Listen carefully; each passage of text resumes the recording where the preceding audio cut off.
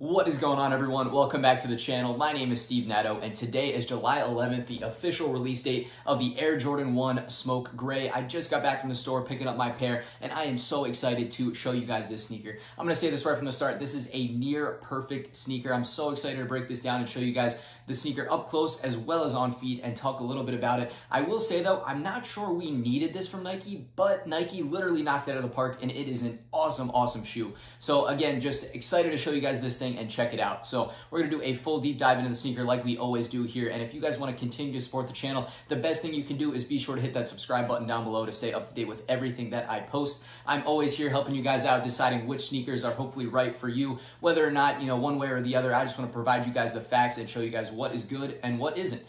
So that's what we do here on the channel. I am getting extremely close to my 10,000 subscriber mark here. And as you guys know, if you've been watching the channel, I'm going to do a huge giveaway very, very soon. So let's go. Let's get that subscriber mark up. Let's hit 10,000 and let's announce this giveaway.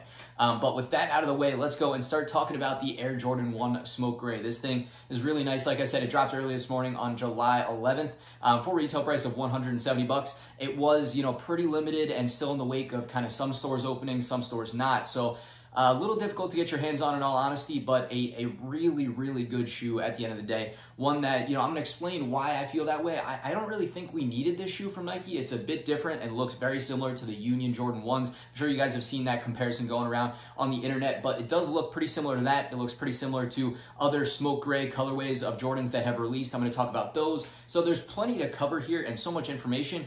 And whatever the case, Nike did their thing. They released a really good shoe and certainly got the hype going around this one and did a very good job executing. So let's cut the talking here. Let's start checking out the shoe. We'll start looking at it up close and then we'll check it out on feet and go from there. So let's go and check out the Air Jordan 1 Smoke Gray. And here we are, guys, up close with the Jordan 1 Smoke Gray. So before we take a dive into the shoes, I do want to show you guys the box as always here. On the size tag, what we got down below is Air Jordan 1 Retro. Style code is 555088126. Color is white, black, and light smoke gray for that retail price of $170. And Nike is consistently using that light smoke gray color on a few other sneakers. Those are going to be linked at the top of this video. I've done reviews on several of those, and they're really good shoes and kind of plays into the fact that I'm not exactly sure we needed this shoe, but regardless, Nike did such a good job with it. I'm going to start explaining why. As you can see, we got that really nice leather up on the top here for that red with the Wings logo on top. You have this crazy, really nice suede up top as well and going all throughout the rest of the lateral side. The materials on this sneaker are just really nice and the color blocking just looks excellent in all honesty. It looks really good in hand and I think it's just a great shoe. This suede on the Nike swoosh in the middle here is all black and then you have that white leather mid panel right behind it, all looking really nice. You got that gray suede running all the way around the toe box and some more white leather on the toe box itself. And that pretty much rounds out the lateral side, but as you guys can see, just super clean and a really nice looking shoe. Onto the front, the sneaker is right out of the box. I haven't even gotten these laced up for the on feet yet. I always do that kind of with you guys along this video, but at the top of the toe box here, you can see a bit more of the suede. You can hopefully get a better look at the material on that. And then on the toe box here, the really nice leather quality, all the perforations at the top, the black laces, the white tongue running all the way up to the black top tongue tag, and then red Nike Air written at the top. Same on both sneakers, and that is going to round out the front of the sneaker while the shoe is unlaced. Onto the medial side now, basically all the same in terms of wrapping around. You can see more of that suede around the toe box, that white mid panel, the black suede swoosh, the suede around the back heel, and then more of this red leather wrapping all the way around. You guys can see how nice that is. And then the black suede up at the top. The only other thing to mention here is the extra laces that I pulled out. There are just a white pair of extra laces included. I think I like the black pair a bit better, but might not be bad to throw those in, but I think I like the black a little bit better. Onto the back heel now, the classic look of the Air Jordan 1, and you get the kind of full picture of all the colors and materials on the sneaker, starting from that suede up at the top to the leather on the red, and then the mid patch on the back, splitting to the white, black, and then moving down to the gray. You got the white midsole on top of that black outsole. Next up, moving overhead and taking a look down at your feet as you would see them, wearing the shoe. As we move a little bit further inside, I want to show you guys the inside of the sneaker and behind the tongue. So on behind the tongue, you have white on the rest of it, the black patch with the red writing, typical of the Jordan 1, the rest of the black laces included inside, the black inner liner, black insole, the Nike Air in red printed on top, we can get it to focus there, the size tag. And then here's a closer look at the size tag. A little tough to see all of it, but there's a good shot of the numbers and information. So you guys can check that out there. Otherwise, you know, that rounds out the inside of the shoe. Lastly, of course, worth mentioning is the outsole here on the Air Jordan 1 Smoke Gray. Of course, we have the all black, like I mentioned earlier, and just the classic silhouette of the Jordan 1. Nothing really too different here, but just all black. And finally, now we have wrapped up, taking an up-close look at the Smoke Gray Jordan 1. So now it's time to get them laced up, and I'll show you guys how they look on feet with a few different styling options.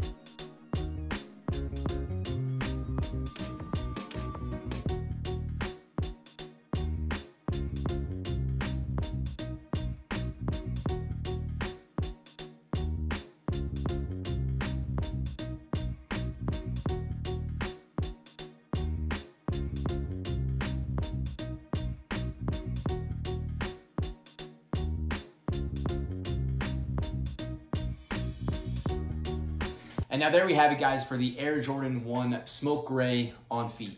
So I really don't do this for many shoes, and I don't really say this for many shoes, but this one in particular is just so well done, and I think this is literally a 10 out of 10 on feet. I think these things look so good, so clean, and I really like them. I think I'm really impressed with them in person. I was really on the fence with the pictures. You know, I couldn't exactly tell how they are, and, you know, always just seeing them in hand is so much better to, you know, tangibly understand how they are. And on feet, these things just look so, so good. So I'm literally gonna say they're a 10 out of 10, absolutely perfect on feet, and I like them a lot. But if we start to cover a little bit more of the specifics before I give you guys my final overall rating here, the specifics, this is the Air Jordan 1 High Silhouette. You know, $170 is the consistent retail price here in 2020.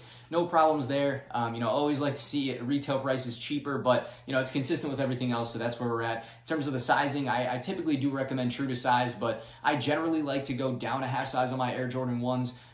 But, you know, true to size should be fine. I actually have some more sizing information in the Discord linked in my description down below. If you guys are over there on Discord, feel free to check that out. The comfort is pretty solid right out of the box, but definitely gets better over time with wear. Air Jordan 1s are a shoe you can wear every single day. No matter where you are in the world, wherever you are during the summer or winter, it's a shoe I've worn so much and so many times of, previous colorways, and this one for sure could get a lot of wear. It's just such a clean looking shoe. So all positive from my end. I really like it. As you guys can tell, I think it's a really good shoe. I'd love to know what you guys think. Is this a shoe you guys picked up, or, are looking to pick up, or are thinking about picking up, maybe watching this video? Let me know if I helped you guys one way or another kind of figure out how you feel about them. But with all of that being said, it's time to give you guys my final rating and opinion on a scale out of 10. Like I said, I think they're literally perfect on feet. Otherwise, for the full overall opinion, I think I'm going to go a 9.5 out of 10. I'm going to go almost perfect. I don't think I can quite give it the 10 out of 10, but these things are about as close as you can get. These are surprisingly really, really good. Like I said, I was kind of on the fence with the pictures, and it's a shoe that I wasn't sure we needed from Nike. When I saw the pictures, I wasn't really sure I liked it, wasn't sure we needed it. It looks like kind of a copy of the Union Jordan 1 design, like I mentioned before, but in hand, these things are just too good to not like, and that's just the simple answer here. That's what I'm going with. And again, let me know what you guys think in the comments down below, but I think we have covered everything finally on the Air Jordan 1 Smoke Gray. So, I appreciate you guys stopping by, checking out the video, and as always, be sure to hit that subscribe button down below if you guys are not subscribed to the channel.